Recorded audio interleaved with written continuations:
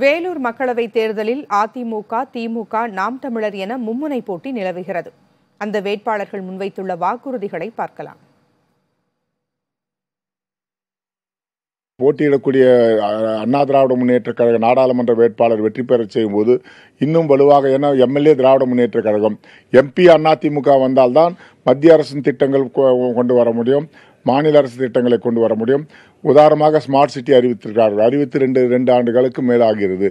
ஆனால் இங்க பணிகள் டெண்டர் வடிவத்திலே இருக்கிறது. இந்த பகுதிக்கு புதிய திட்டங்கள் புதுசா ஏதாவது கொண்டு வரணும். I should contribute to. அதனால நான் என்ன சொல்லியிருக்கேன்னா, இந்த பகுதிக்கு ஒரு சிப்காட் தொழிற்சாலை கொண்டு வரேன்னு நான் சொல்லியிருக்கேன். வேலையில்லா பட்டதாரிகளுக்கு எல்லாம் வேலை கொடுக்கும் வகையில். அது மட்டும் இல்ல, இந்த பகுதியில் இருக்கக்கூடிய குடிநீர் பிரச்சனையை நிரந்தரமா தீர்க்கிறதுக்காக அன்று ஒக்கணைகள் கூட்டுக்குடிநீர் திட்டத்தை அன்னைக்கு காட்பாடிக்கும் வேலூருக்கும் கொண்டு போய் கொடுத்திருக்காங்க.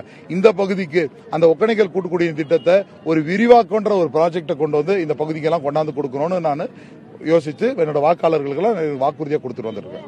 வேலூர் தொகுதி மக்களுக்கு பாதாள சாக்கடை அமைச்சு கொடுப்போம்.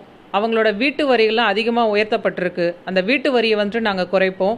போக்குவரத்து நெரிசல் அதிகமாக இருக்கிற இடத்துல மேம்பாலங்கள் அமைச்சு போக்குவரத்து நெரிசலை குறைப்போம்.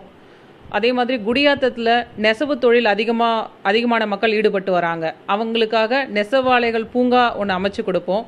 அங்கே தீப்பெட்டி தொழிலும் அதிகமாக நடந்துட்டு வருது. அதுக்காக அவங்க பயன்படுத்துகிற பொருட்களோட GST அதிகமாக இருக்குது. அதை குறைக்க சொல்லி பாராளுமன்றத்தில் நான் குரல் கொடுப்பேன்.